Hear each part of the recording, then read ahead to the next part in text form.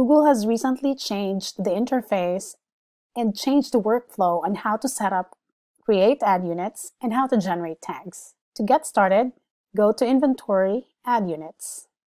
Click New Ad Unit. If you want to create a top-level ad unit, retain the parent here as top level. Then, put in your ad unit name and ad unit code. Set up your sizes. Set your target window to blank if you want it to open on another tab when users click on it.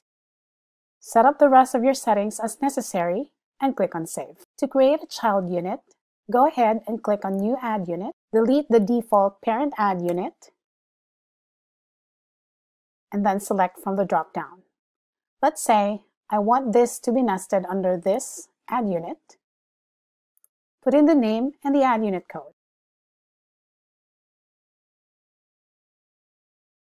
Set up the size or sizes.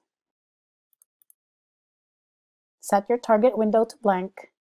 Set up the rest of your settings as necessary and click on Save. To generate a Google Ad Manager tag, go ahead and click the ad unit.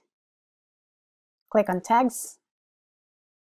Tag type is Google Publisher Tag. Click on Continue. Set the rest of your settings in here as necessary and click Continue. Then you have the header tag and a corresponding body tag. For Ad Exchange, go ahead and click on New Ad Unit. Delete the default parent.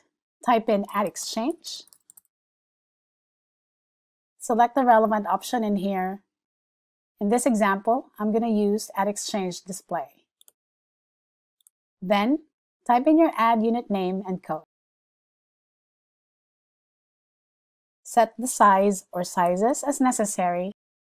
Set the rest of your settings in here and click on Save. To generate the Ad Exchange tag, you can go ahead and view child units. You can search for the name of the ad unit in here. Click on it. Click on Tags. Select Ad Exchange tag. Click Continue. Make sure you have the correct inventory unit size. Click Continue, and you have the Ad Exchange tag right there. That concludes our video for today. Don't forget to subscribe to our YouTube channel to get updates on our latest videos. See you next time!